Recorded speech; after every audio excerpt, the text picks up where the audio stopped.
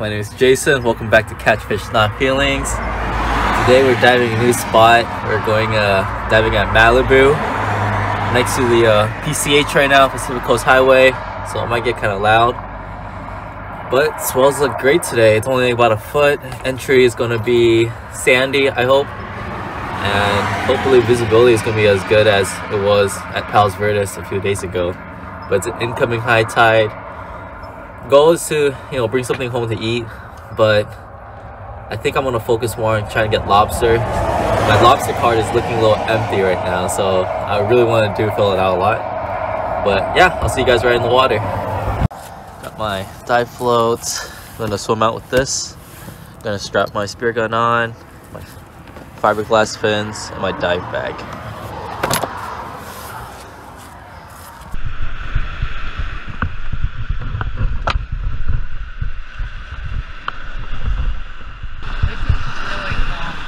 Yeah.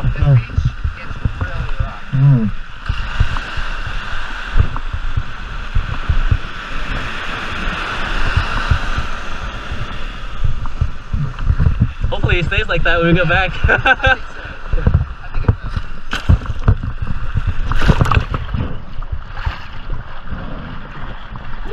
So we are in the water. Big shout out to Chris for being my dive buddy this trip. He's another Spearo that hit me up online on Instagram, and we met up to go for a dive. I'm not too familiar with Malibu, and it was just kind of reassuring having someone else with me that's a little more familiar with the area. But in this trip here, the visibility was great. Conditions were pretty calm. Visibility is maybe like 15-20 feet. But I just didn't see too much life. I didn't see a lot of opal eyes or any big calicos or big sheepheads out there. But I did find this really cool ledge, and it was just filled with scallops. And that's probably why I didn't see too many fishes, just because I spent most of the dive focusing on scallops because I just found so many. So when it comes to diving for scallops, I feel like it's best to look for big, steep, rocky ledges like this where it's facing the current most of the time. And that's because most of these scallops are filter feeders, and that's how most of them get their food, through the current bringing them food. So that's where you're gonna find them. And what you're gonna need is, you're definitely gonna need a flashlight and a scallop bar. The flashlight is just to help you look for them, and the scallop bar is gonna help you wedge them off the rocks. And what I've learned is that there are some scallops that it's gonna be really easy to get, and there's a few that's gonna take a couple of tries. You gotta dive up and down a few times until you get the right spot to wedge it off. And there's some where you just can't get at all, and you shouldn't waste your time on that. There's some scallops where they're kind of wedged and they're stuck deep inside a crevice, and you have no leverage in taking it out. So if you do try, you might be wasting your time and energy, and that's just going to make you more exhausted throughout the dive. So just learning to be selective, and just don't work too hard for these guys, or don't work more than you have to for these guys. But what you're looking for is the orange lips of these scallops. Most of the time I see that some of them don't have that orange lip, and it's just a little black slit. That's kind of what you're looking for. Here you can kind of see the orange shell and the black slit in the middle, and it just takes some practice. You gotta develop an eye for it, but as I think if you stare at the rocks long enough, you'll eventually start seeing them more and more. So here I'm looking up, signaling to Chris to come down so I can show him how to find scallops, just because he's a little unfamiliar or new to it. But there were a few scallops he was trying to get, but they were just too hard to wedge off. But he ended up harvesting a good amount of uni, which is great. So we didn't end up skunking or anything like that. But nonetheless, it was a pretty great dive. Unfortunately, my GoPro did run out of battery, so this is kind of all the footage I was able to get for my scallop diving. But that's enough of me talking. Hope you guys enjoy the rest of the video.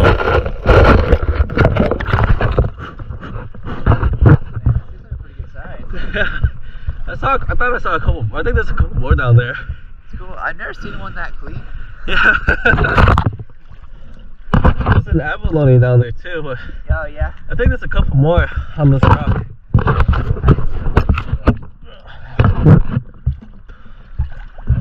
Yeah. Nice. Little bag. Yeah, I'm pretty sure there's more on like this ledge right here. Yeah. I was looking, yeah, I didn't see this. I can help you. I can go down one. I do not have the eye for them. I've never taken one. Yeah. It's like you just gotta look for the orange lips. Yeah. Yeah.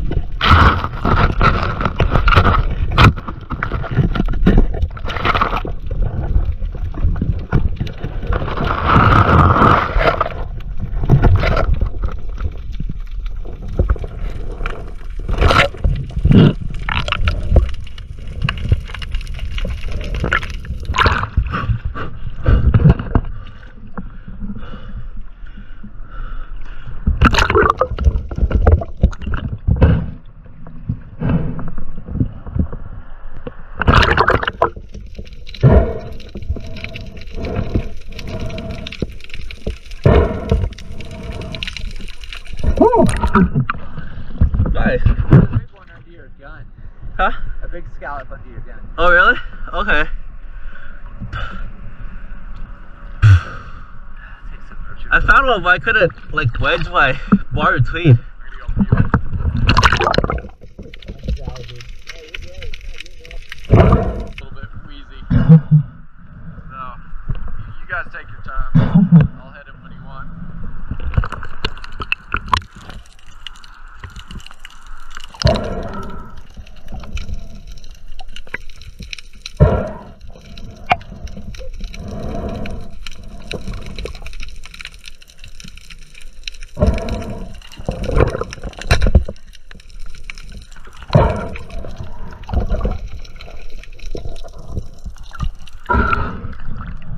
Hey Dad. Hey, look at that. Good job. There's a whole school though, like right next to me. What is it? It's a half-moon. Halfmoon? Blue perch. Nice.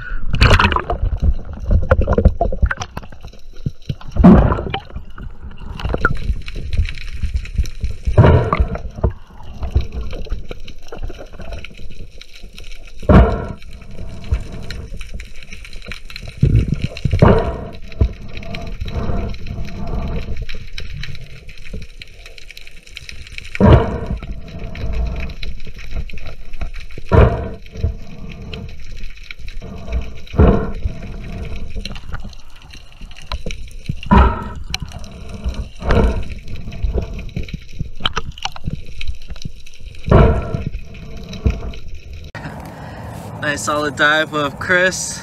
Chris got the uni. I got some scallops here, 4 of them.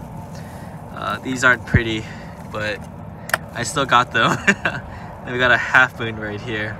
Really nice dive today. Really good.